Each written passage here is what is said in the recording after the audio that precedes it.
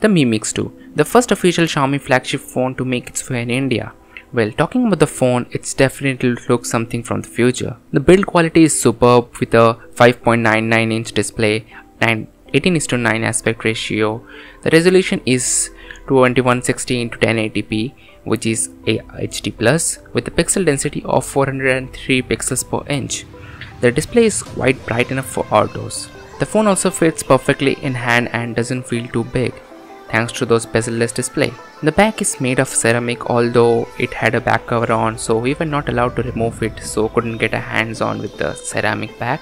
One-hand use seems a bit difficult, and there are chances of the phone slipping away with the back cover on, which is provided by Xiaomi. Underneath, it's powered by a Snapdragon 835, 6GB of RAM and 128GB of internal storage, and all this is powered by a 3400 mAh battery. Sadly, this phone also doesn't have a 3.5mm headphone jack, though it has got dual SIM support with 43 bands, which means you can take the phone anywhere in the world. Coming to the camera, now this is the best thing for me in this phone, and the 12 megapixel f2.0 with 4-axis stabilization is really impressive. The front is a 5 megapixel shooter. Now it has got an awkward placement for the front camera, which is a little bit annoying.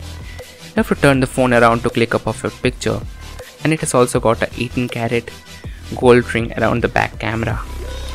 Well, that's the Xiaomi Mi Mix2, and it's priced for 35,999 on Flipkart. Well, I will put direct links to the Flipkart. Well, that's pretty much it for now. If you do like this video, give this video a thumbs up, and with that being said, this is Soham, and I'll see you guys in the next one.